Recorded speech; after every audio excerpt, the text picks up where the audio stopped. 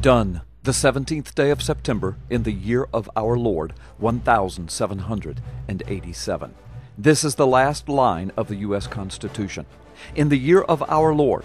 In 1787 in America, the year of our Lord meant in the year of our Lord, Jesus Christ.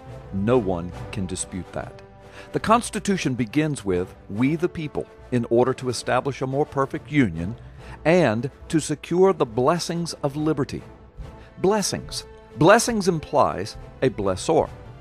Who was the blessor of liberty to our nation? Our Declaration of Independence, to which the first paragraph of the Constitution was referring, answers that question.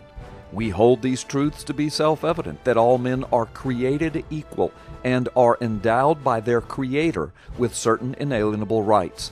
Among these are life and liberty and the pursuit of happiness.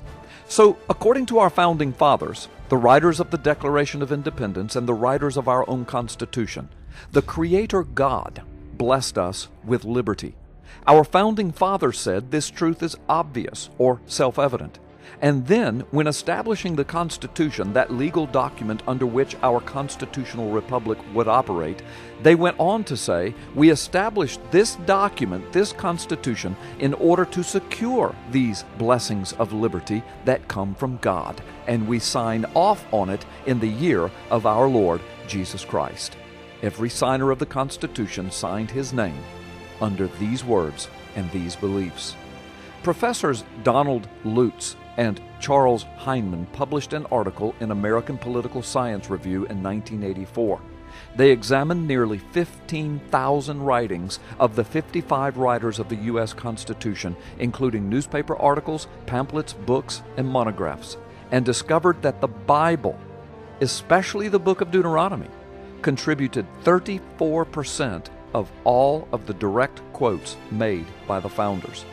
When indirect Bible citations were included, the percentage rose even higher. In a 4th of July oration in 1802, Daniel Webster stated, quote, "We live under the only government that ever existed, which was framed by the unrestrained and deliberate consultations of the people. The history of the world is before us.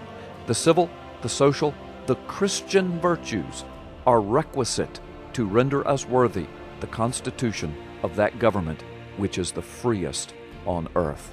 America's Christian and biblical heritage cannot be denied except by those who are completely blind or who are purposely ignoring the truth.